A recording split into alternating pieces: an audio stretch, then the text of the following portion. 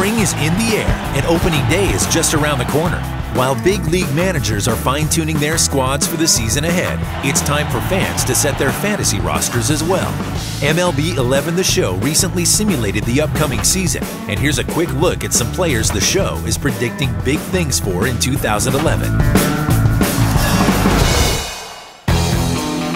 If you want to rack up fantasy points, you need a lineup of hitters who excel in the Triple Crown categories: average, homers, and RBIs. Albert Pujols, Carlos Gonzalez, and Joey Votto all finished in the top 6 of those categories, and the show predicts more monster numbers from that trio. In the American League, you can't go wrong with reigning MVP Josh Hamilton or 2-time winner Alex Rodriguez. Looking beyond the usual suspects, Paul Konerko has been one of baseball's most consistent yet unheralded stars. Adrian Gonzalez moves from Petco Park to a more hitter-friendly Fenway, meaning his already impressive numbers should only get better. And don't sleep on Colorado's Troy Tulowitzki, who almost single-handedly carried the Rockies to a playoff berth last September and can flat-out rake.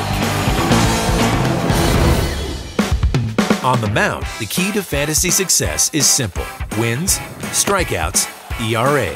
No surprise then that a number of baseball's best aces, Sabathia, Lincecum, Burley, and Felix Hernandez, should top the stat sheet yet again. 2 other names to keep an eye on: Oakland's Trevor Cahill, an 18-game winner a year ago, and Brandon Webb, a former Cy Young winner trying to rejuvenate his career with the AL champion Rangers. Need a couple other teams that can provide some real lift to your fantasy squad?